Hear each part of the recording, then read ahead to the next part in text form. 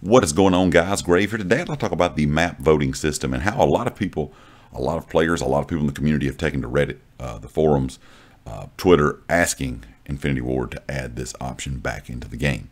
Now, map voting has been out of the game for several years now, and a lot of people are kind of curious why, until Infinity Ward or Activision actually tell us why they decided to remove it.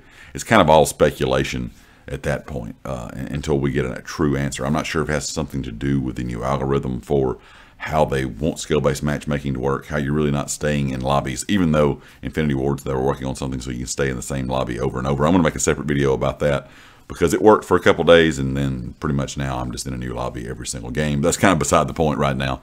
But when it comes to map voting, there's no real explanation of why it was ever removed, but it was a feature that was in Call of Duty for a really long time, and I think it's a feature that needs to be added back.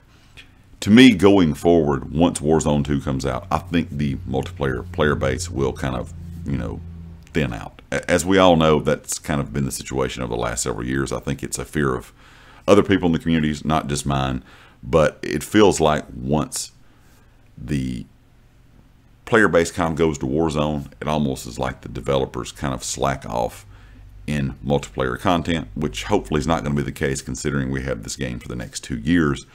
But I think a lot of people are worried that the player base is going to go towards Warzone.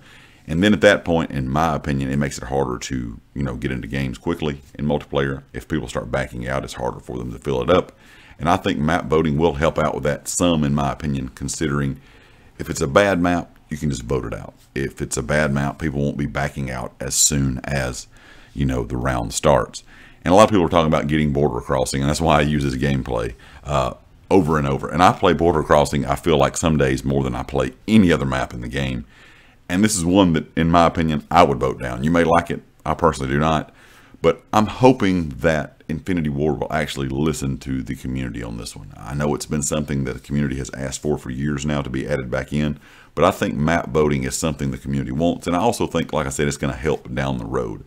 Because once players start to, kind of get tired of the game, maybe start playing some other things, once players start going towards Warzone, it's going to help out with getting into lobbies a little bit quicker, and also staying in those, or people staying in those lobbies and not backing out if they have the option to play whatever map that they would actually like to play instead of just playing some random things over and over. Anyway, guys, leave me a comment with your thoughts. Of course, if you like the video, hit the like. If you haven't subscribed yet, please do so, and I'll catch you next time. Peace.